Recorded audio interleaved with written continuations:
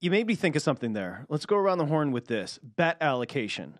So Burke just said he was looking at a first five, targeting a first five there. Where are you guys, 25 games in as far as bet allocation? The first fives, full games, totals, team totals, run lines. I know, Amal, you're a big run line guy. Where would you say, I know we don't have the data, but as far as what you're leaning on, bet allocation, go ahead, jump in. So I'll start with, for run line, for example, the Rays today at minus 135, only plus 115 on the run line. I wouldn't play Tampa on the run line. I would just play them straight up. But the majority of my plays, Patrick, are a run line. If I take a dog, it's a reverse run line. Perfect example, Detroit against the Mets the other day. They were plus 150 on the money line, plus 310 on the reverse run line. And so I'm a big proponent of that. I don't play first fives, generally speaking. It's very, very rare that I would take a first five. I think I've taken one all year, and I lost that one. But to me, I'm a big proponent of full game. In terms of the totals versus the sides, probably right now 65-35 totals. Hey, boys, jump in. So I actually do have a tracking sheet that I post every day in my article. Of course he does. Looks like 54 of the plays I've made here so far have been full game, either money line or run line, out of 87 plays, not including today's, which haven't been tracked yet, obviously.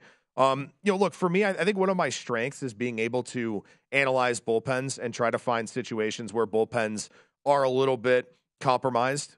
For the Rays, for example, today, and maybe the Rays lose the first five and win the full game. I don't know, but like I said, based on their bullpen usage, there are guys that will be going out there tired. There are guys that will be going out there on back-to-back days, stuff like that.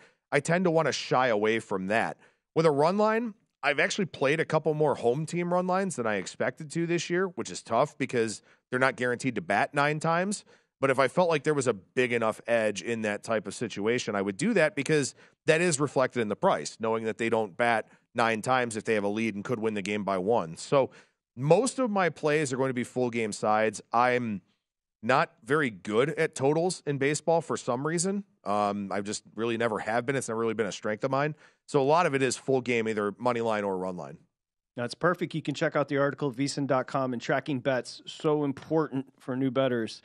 Take note of what Burke just said there. Big guy, what do you got? Also, that is our pro tip, courtesy of Adam Burke today.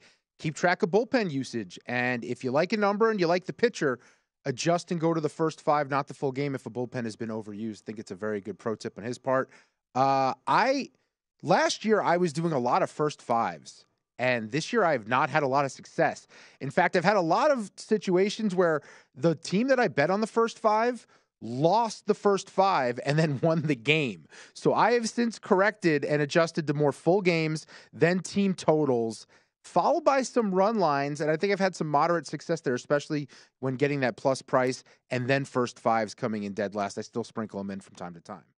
Go to VSiN.com/subscribe to become a VSiN Pro subscriber today.